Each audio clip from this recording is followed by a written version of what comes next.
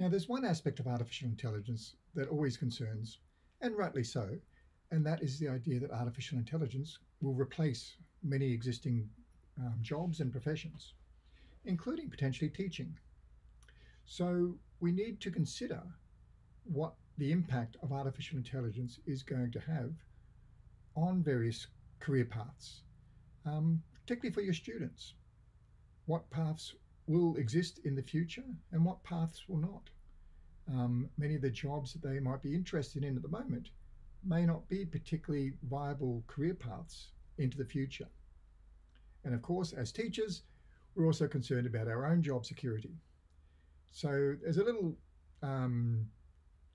tool to have a look at and put in different jobs, and it will give you some advice on the probability of your job being replaced in the near future, but also a couple of video clips where robot educators are already being used in schools to support students' learning. And these were generally before they were strongly coupled with complex artificial intelligence.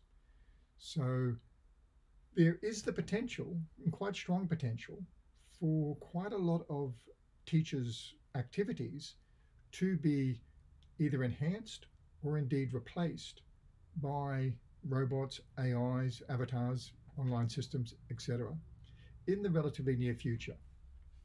Now, the good news is that with any new technological innovation, and throughout human history there have been many, what we tend to find is that more jobs are created from that process than are lost, and that we have a greater diversity of career paths.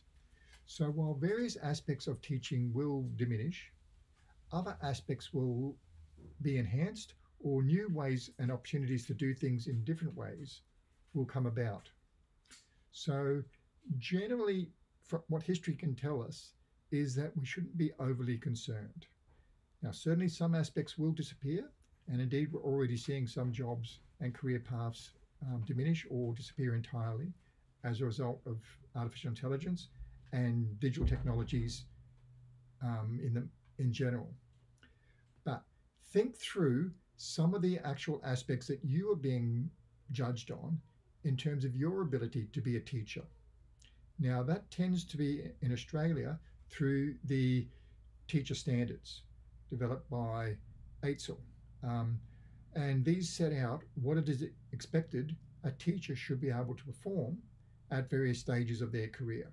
And I've given you a list of the beginning teacher stages and what AI may be able to do in demonstrating those capabilities. Of course, if an AI can demonstrate against all of the capabilities that you are expected to be able to demonstrate as a beginning teacher, then that puts forward an argument that it may be able to take on the role of a teacher. Now, in the main, we'll see that some can definitely be done by AI, but some maybe not yet. And some potentially it may never be able to do, although that number has been decreasing rapidly. So have a look at these various elements and see if you can identify what AI wouldn't be able to do at this stage of its development in terms of being a teacher.